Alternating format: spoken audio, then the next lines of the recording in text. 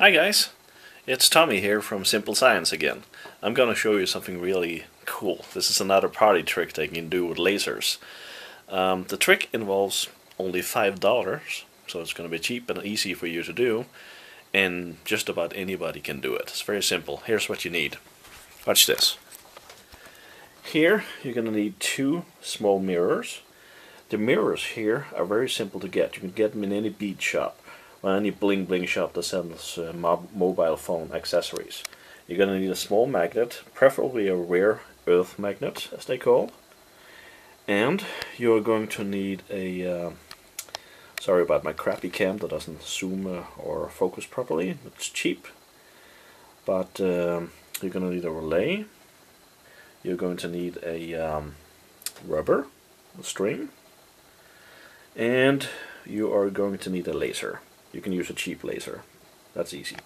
All you have to do is to attach the mirror to the rubber string, and then attach it to the magnet to the back of the mirror, and you're going to connect the relay magnet, electromagnet, to the back of the mirror. I'm going to show you how that works.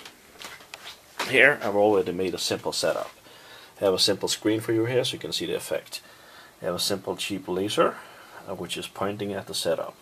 It's made the same way. You can see this is the same rubber with the mirror on, and it's connected to the 20 volt modified relay.